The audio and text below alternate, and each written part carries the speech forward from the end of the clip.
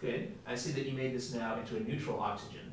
Why is that now neutral? What's the arrow that shows why that oxygen has become neutral? Right. Originally it looked like you might have left out this arrow here, but we need this to explain why this is becoming neutral.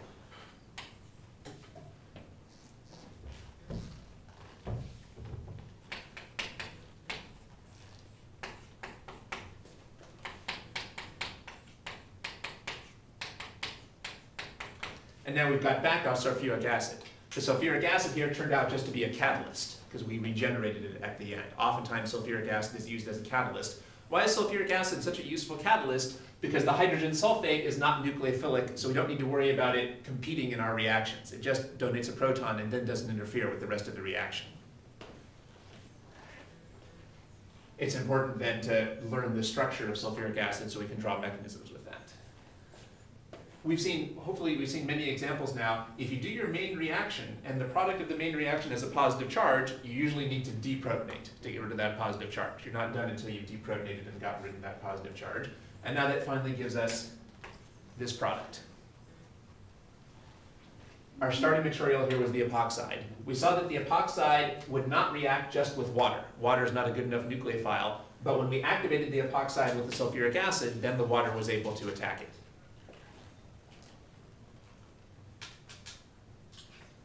When you're ready, what type of functional groups did we produce here? What type of functional group is this on the left? And this on the right. So now we've seen a way to make what's called a diol.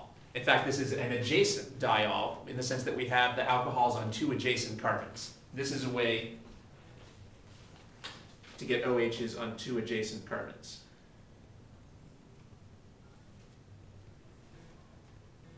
Is that the final product? Now this is our final product. How do we know that we can stop now? Because there's no more charges. As long as there's charges, nature wants to keep working to get rid of the charges. But when the charges are gone, that's oftentimes the place that we can stop. That's why it's so important to always ask, what are the charges?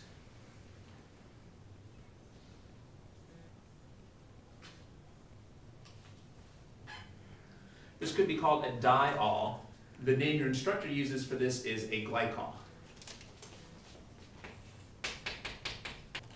We can see then that this reaction with epoxides is a good way to make a glycol.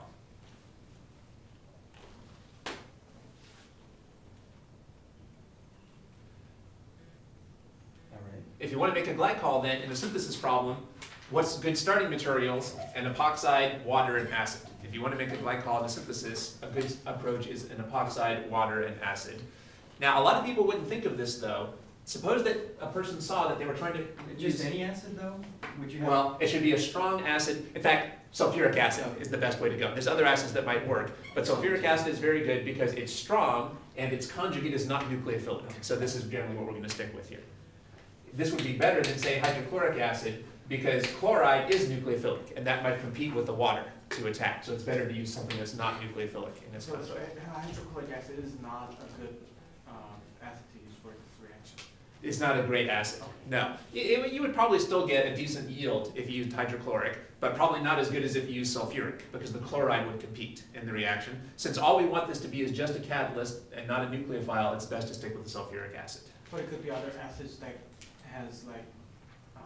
it could be other acids. However, in an introductory course, this is likely the only one you're likely to see used here. I think this is the one that was used in the notes. Actually, in the notes, your instructor didn't even say, well, at first your instructor didn't even show the acid. What your instructor wrote was this.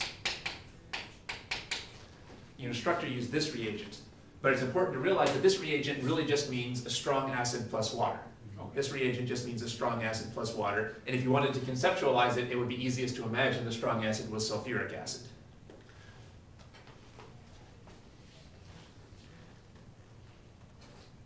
If we used H3O+, we'd get the same exact product as if we used these reagents, because H3O+ really is the same as these reagents. This just means water plus a strong acid.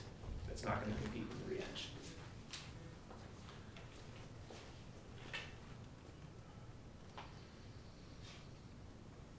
We were saying if you want to make a glycol, a good way to do that is the epoxide plus the acidic water. However, a lot of people might not think of that, and here's why. First of all, where did we get this alcohol group? Well, we got this alcohol group from this oxygen, right? However, notice that this oxygen doesn't look like an alcohol yet because it hasn't gained the proton. So it's important to realize that even though this doesn't look like an alcohol, it will look like an alcohol after it gets protonated. Also, where did this oxygen come from? What molecule brought in this oxygen? What molecule delivered this oxygen to the epoxide? The water. That is, in order to make the alcohol here, we had to attack with water. But a lot of people wouldn't think of that because this doesn't look like water anymore. They wouldn't realize this came from water because it doesn't look like water anymore because it's deprotonated. Very often it's hard to remember where something came from because it has deprotonated. Remember that before it attacked, this had one more proton. So it's important to see that a good way to make alcohols is by using water, even though they don't look like water after they attack because they deprotonate.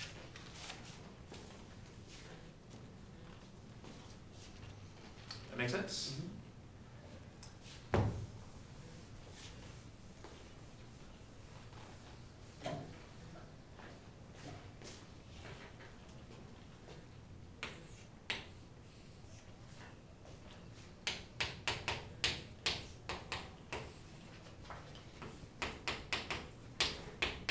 This reaction is going to be very similar. Let's go through the whole mechanism for this reaction.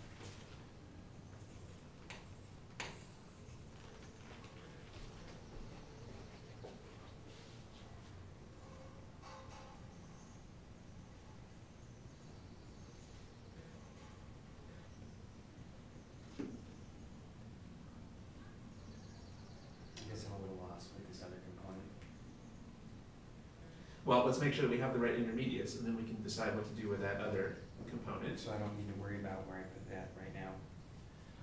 Yeah, like that. I see what you're saying. Well, this hasn't participated in the reaction yet, so we're not going to write anything about it. We'll just assume that it's still around.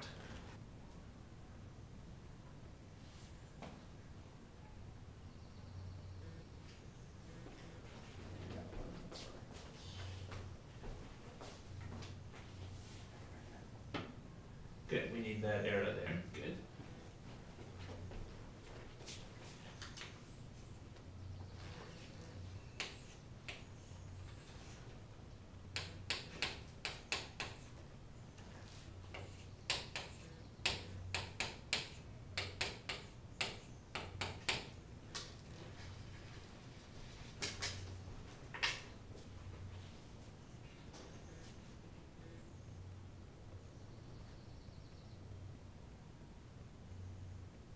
Those are good intermediates. Now we have to decide what the next reaction will be.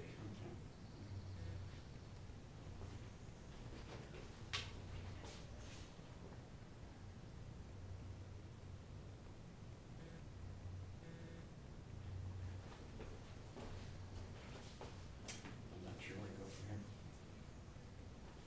here. Who is our reactive atom now? Of the species that we now have in solution, who's the most reactive atom?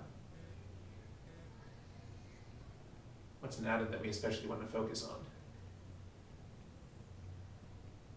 Looks like you're not sure? Well, it's the charges that tell us what to focus on. Things with charges are the atoms that we want to focus on. And that's the reason why the charges are the most important part of any picture. Okay. Well, which atoms have charges now? The That's right. In fact, we have two oxygens with charges. However, we know that this oxygen isn't as reactive as it looks because it's resonance stabilized. So this is the reactive oxygen that we want to focus on over here. Now we know that positive charges can make things into good leaving groups or good electrophiles. Well, is this oxygen now going to be a leaving group or an electrophile? Leaving group because, again, of that full octet idea. It's the atom that's adjacent to this oxygen that's going to be the electrophile. Remember that positive charges really only make carbocations into electrophiles, otherwise they make things into leaving groups. Well, then who's going to be the electrophilic atom? This carbon here. So should this carbon be at a head or a tail? Head. If this is going to be a leaving group, then we need to show an arrow like this to show that this is going to leave.